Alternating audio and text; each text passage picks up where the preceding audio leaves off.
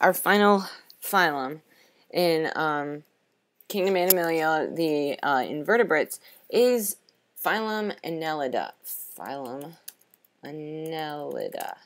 Okay. Now, what we're going to study the most are earthworms. Okay. So, earthworms. There are other members like leeches, because like leeches and earthworms are, they are segmented worms. Segmented worms. That's like Nematoda were the roundworms, and Platyhelminthes were the flatworms. These are the segmented worms. So you need to know the difference between these three types of worms. I'm guaranteeing you that will be on your biology test. So earthworms and leeches, but primarily earthworms. There are a few other types as well, like fireworms, but tube worms.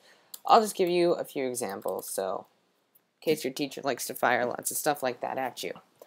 So, these are some members, but primarily we are going to be studying earthworms. Okay?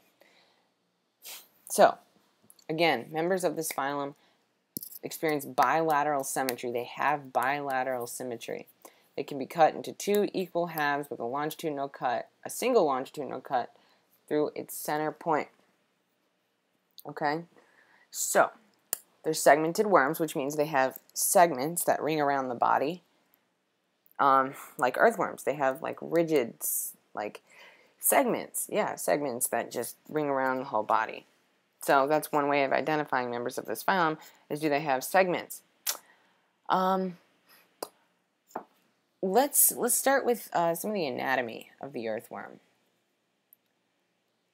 The anatomy. Okay, so I'm actually going to open one of a worksheets I did for school, because it's actually pretty good for describing the anatomy of an earthworm. So we have to indicate all these structures, and I'm going to go through this really quickly. This is the inside of an earthworm. This is also the inside. Right here, we're going to start with the longitudinal muscles. Actually, the circular muscles right here. Okay, the circular muscles are the first layer below the epidermis, which is, you guys should know what the epidermis is by now, the outermost layer. So the circular muscles, the outer layer of muscles, there's two layers of muscles in an earthworm, circular muscles and longitudinal muscles. So these circular muscles are bolded.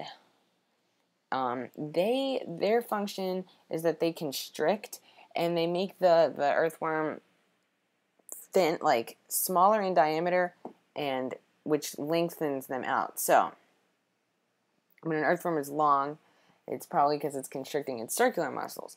Longitudinal muscles are the inside, thicker layer of muscle system, whatever you want to call it. And these constrict as well, but they make the earthworm fat, smaller and fatter. So when you see an earthworm in a fatter stage, it's because its longitudinal muscles are constricting. Another key to point out in its movement are the bristles. These things right here. It's a complicated moving process in an earthworm. The posterior bristles attach themselves while the longitudinal muscles contract, and then they ungrasp, that's not even a word, but they ungrasp from the posterior end and attach in the anterior end, and then the circular muscles constrict. Something like that. You probably shouldn't have to know that, but that's how they move. So the setae, or bristles, I usually call them setae, but the bristles is a simpler term. They also aid in movement with the longitudinal and circular muscles. I'll go ahead and make this full screen. Next, let's get into, let's see, a good spot to pick here. Let's go with I'll go down here. I'll explain its digestive system. So when an earthworm goes through digestion and eats with its mouth, which is this hole right here, it's not labeled, but it is noticeably big, goes to this hole here.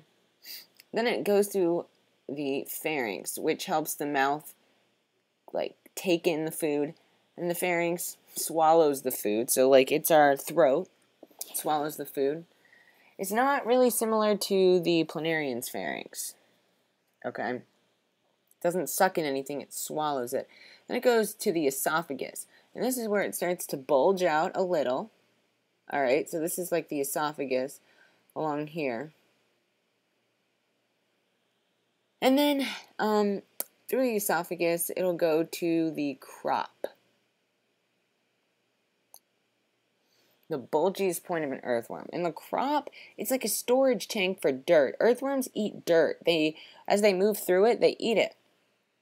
So, this is the crop. This is where it's stored before most of the digestion occurs. And then it goes to the gizzard, which is bulgier than the intestine. It's hard to discern these things, but when I dissected one, you could tell the difference between, the esophagus, the pharynx, the gizzard, and the intestine in the crop. You could easily tell the difference between the two. The gizzard is a little thicker than the intestine, a little bulgier. And the crop is the bulgiest of all. So the gizzard right here. This part of the earthworm is in charge of mechanical digestion. Alright? It's a long, complicated process I'm not going to get into right now. So the food goes from the crop to the gizzard to be mechanically digested. Finally, the intestine, which runs the rest of the body, so through here and all the way to its anus, all the way back here is where the intestine runs. Alright, so it's a big intestine compared to the other parts of the digestive canal. But the intestine is in charge of chemical digestion. So the gizzard is mechanical digestion, the intestine is chemical digestion. Now let's get into a more complicated segment. The earthworm's hearts, we'll call it. It's hearts. So it doesn't really have a heart, but it has a few structures that emulate a regular, I guess human's heart, you could say. Now, earthworms have closed circulatory systems. Closed circulatory systems. That's an important term you need to remember. A closed circulatory system is one that contains blood in veins or vessels, the dorsal blood vessel and the ventral blood vessel. So the blood isn't freely roaming around the worm like it is in ants. Ants, the blood is just roaming around everywhere. That's called an open circulatory system. But this is a closed circulatory system. The dorsal blood vessel is right here. What happens here is the blood travels through it all along here, and you can't really see it on this picture, but it travels throughout the whole body, and once it gets to the very end near the anus, it wraps around and it comes all the way back. It's something called the ventral blood vessel, which is a little smaller in diameter than the dorsal blood vessel. At least when I dissected it, it appeared that way. Okay? So, dorsal blood vessel, ventral blood vessel. It all is circling around. So everything can be oxygenated throughout the body. So that's important. Now, you might be wondering what's pumping this blood. Is it a heart? No. I already said it didn't really have a heart. But it has these things called aortic arches. Can't talk. Aortic arches. And they start around the esophagus of the earthworm. And they kind of curl around the rest of the earthworm from the esophagus all around the digestive canal. And they pump the blood through these veins. So that's pretty interesting. It's not a heart. Sometimes they're called pseudo-hearts. Pseudo means false. False hearts. They are false hearts. They are not hearts. They are pseudo-hearts. They're also called accessory hearts sometimes. There's lots of terms for these things, but generally they're referred to as aortic arches. And they pump the blood through the dorsal blood vessel to the ventral blood vessel. Now, the nephridia are interesting as well, because I think we've pretty much discussed everything except for the ventral nerve cord, which I'll discuss next. But the nephridia are kind of, I didn't really see them when I dissected the earthworm. They're like these little stringy things that they secrete waste through the thin epidermis. The thin epidermis, paper thin, razor thin, pizza dough thin epidermis. We're going to talk about the epidermis in a second. It's actually essential in its functions because of the nephridia and also because of the way it breathes. But anyway, so the nephridia, they secrete wastes through the epidermis, and this is going to be a test question. They are the kidneys of the earthworm. They're not called kidneys. They're not exactly like the kidneys, but this would be the earthworm's kidneys. Nephridia. They release the food through structures called nephridiophores, and out through the skin. They're very important. And finally, the ventral nerve cord. This is where the earthworm's nerve cord is, and it's very rudimentary compared to the planarian's nerve cord. The planarian had the longitudinal, the transverse, and pretty complicated stuff. This has one nerve cord. Now, at each segment, which is pretty amazing, because earthworms, I don't even know how many segments they have, hundreds, there lays one ganglia at each segment. You can kind of see by these humps. And information is passed from ganglia to ganglia from each segment until it reaches the brain, which is 2 ganglia.